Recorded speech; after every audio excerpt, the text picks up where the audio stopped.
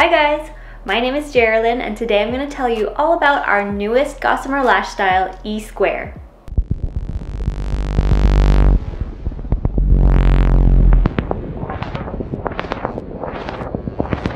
We've taken our popular Russian volume style, the Extreme Gossamer Lash, and we've given it a major upgrade. E² features a revolutionary patent-pending technology called Griptex, a super flat textured spine base.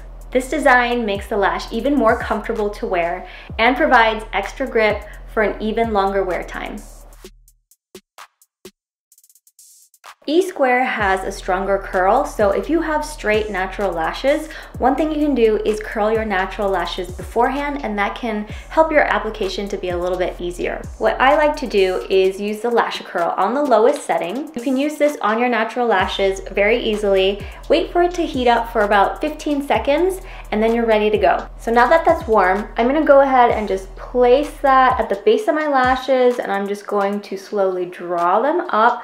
This is gonna help give a little bit of lift to my natural lashes, and this can make it easier for me to get these E² on.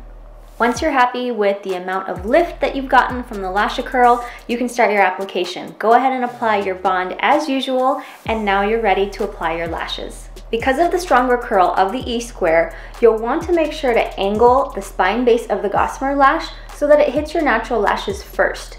So you're gonna come in from under, do sort of a scooping motion, and once that spine base hits your lashes, you can pull back so that the rest of the lash is set in place.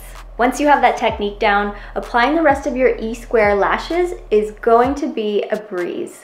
Feel free to overlap if you want to. If you need a little bit of extra bond, you can definitely take your Whisper Light and just take a little dab where you want to overlap and make sure it gets tacky before you go in with your next lash. The same basic rules of application apply to E². You still want to make sure to leave out a couple of natural hairs on your inner and outer corners for comfort and for longevity. And although we always say leave a 1 to 2 millimeter gap at the roots of your lashes up away from your waterline, with E² you might be able to go a little bit closer to the waterline because the spines are very, very flat, and that unique textured base is going to allow the Gossamer lash to interlock with your natural lashes and give you even longer wear. I've applied E² in graduating lengths of 11, 12, 13, 14, and 15 for a winged look. No matter which lengths you decide to try out, you're gonna get a full Russian volume look. If you love dramatic, full volume lash looks and you like to wear your sets for a week or more, E² is gonna be the perfect lash to add to your lash wardrobe.